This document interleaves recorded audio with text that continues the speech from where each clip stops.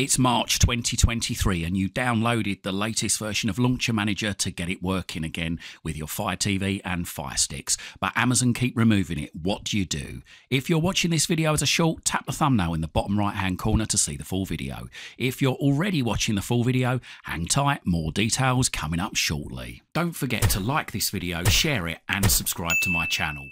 Doing these three things help us make more great videos for you. So first of all, for those of you that didn't know, Launcher Manager is back and working again. So it basically means when you turn your Fire TV stick on, if you've got Launcher Manager installed, instead of seeing the stock launcher like this, when you turn it on, you will see a custom launcher like this.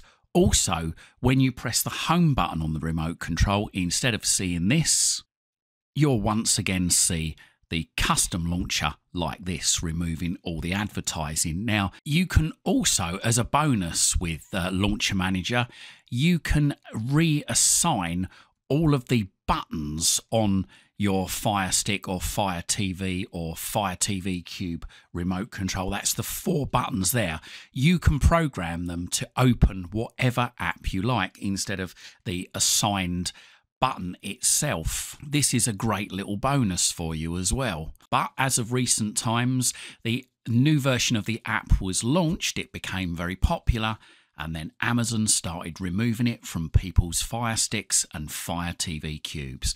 Now, what do you do to get it back and stop Amazon from removing it in the future? Well, it's very, very simple. And I should say here, if you haven't tried Launcher Manager before, or you've tried it in the past and it stopped working for you, then have a look at my video that I'd done a few weeks ago, which showed you how to download and install it and get it working once again.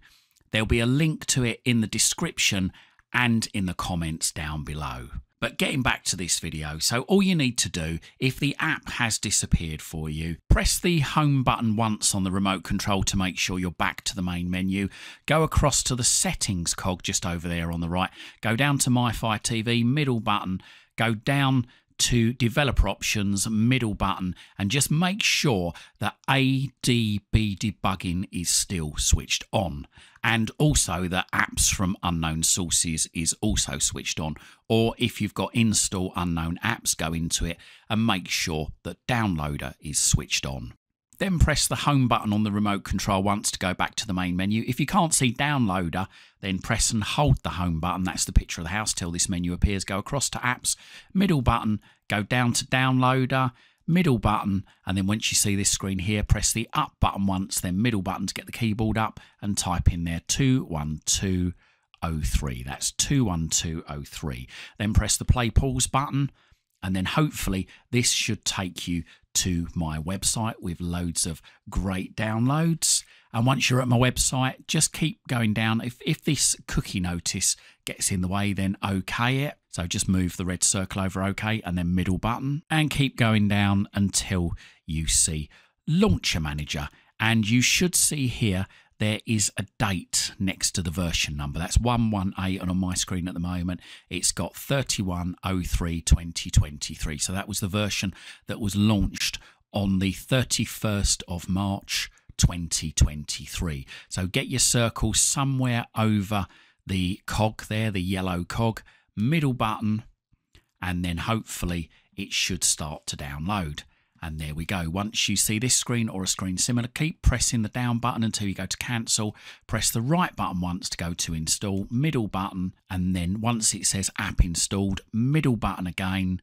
Okay, we don't need to keep this file here because this is just going to take up loads of space on our Fire TV stick, and Fire TV sticks don't have a lot of space to spare. Different with Cube, but if you need this again, you can just download it again. So don't bother keeping it, whatever device you're using it on, because it is just taking up space.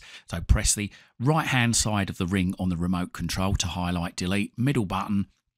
Then press the left-hand side of the ring on the remote to highlight the second delete, middle button. And then just keep tapping the left-hand side of the ring on the remote until home is highlighted, middle button, back button twice, and then hopefully there you should see Launcher Manager. That is the blue icon with the white cog inside it. Middle button on the remote control, and that will launch Launcher Manager. Now, hopefully, it should have saved your previous settings. That's if you had it installed before. Lots of users have reported that it has actually kept their settings from the version of Launcher Manager that was removed. So hopefully it's kept yours too. I hope this has helped you. Let us know in the comments down below whether it has helped you or not. And whilst you're here, if you need a new Firestick, a TV Cube, or you need a VPN, have a look in the description of this video. Have a look at our sponsors.